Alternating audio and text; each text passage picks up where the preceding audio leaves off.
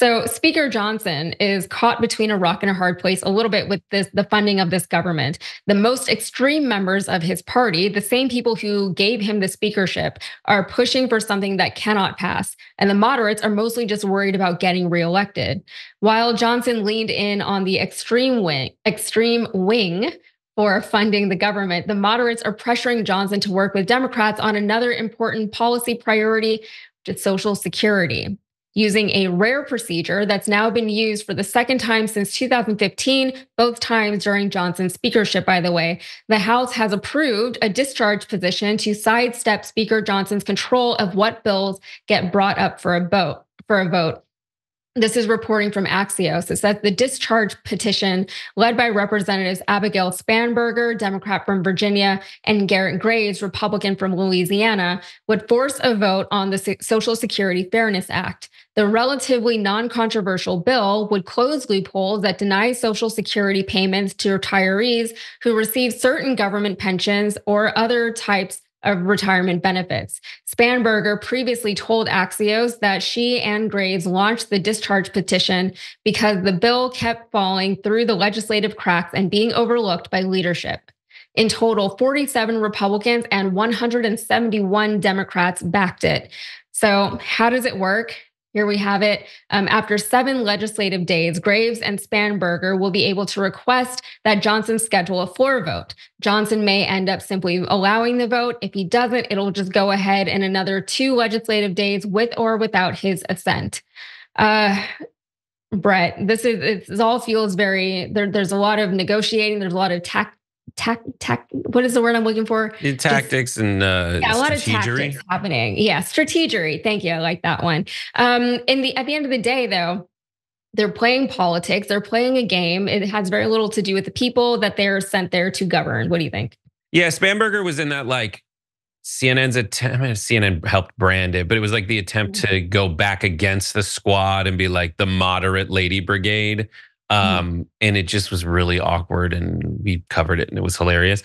So when it comes to Social Security, here's things you need to know. Social Security is the third rail in politics. It's the thing you're not supposed to talk about. You're not supposed to touch. You're not supposed to talk about privatizing it or making it worse, or getting rid of those things, because it's just money you get as a senior. So the thing you try to do in politics when you're trying to score points is you try to help Social Security in ways that actually are undeniably good. So Spanberger and Graves are saying listen, there's a thing wrong with Social Security where veterans and retirees, which is like kittens and puppy dogs in the discussion of politics. It's like things you can't hate. They're just the good things that should get all the stuff. I want to be on the side that says we should give love to puppy dogs and kittens, which is like we should give Social Security benefits to seniors and retirees. And they're trying to say anyone who's against this is evil.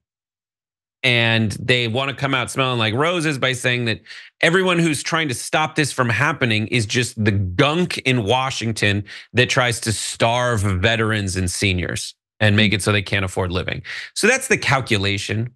But the headwind that they're facing is people going I don't know any of this ahead of time. You have to explain. You're giving me so much homework in understanding this that it's not going to push move the needle at all. And that dynamic is what's become, for me anyways, increasingly frustrating in politics, because stuff you would think would move the needle, like the former president of the United States and presidential hopeful Donald Trump saying they're eating the cats, they're eating the dogs. This guy in North Carolina, being I hate trans people. By the way, I love watching them have sex. That would get you kicked out in the past. But ever since Donald Trump didn't pull himself out of the election for getting caught saying grab him by the P word, everybody just leans into everything. Nothing moves the needle anymore. So you keep trying and hoping you score enough points on the margin that you win. Mhm. Yeah, and there's so much of modern politics. We were talking about this before the show. We grew up in like the 80s, 90s, early 2000s, and things were very different back then. I think around the year 2000, things took a turn, at least in my life. I was very young, but especially in the last 10 years since we've been dealing with Trump, which is a big chunk of people's lives, by the way. 10 years dealing with Trump and like whatever the Republican Party has transformed into, there's so much information out there. And I think that's intentional that they want to flood people with all the information, so much news. Everything's a headline, everything is breaking, everything is a bombshell.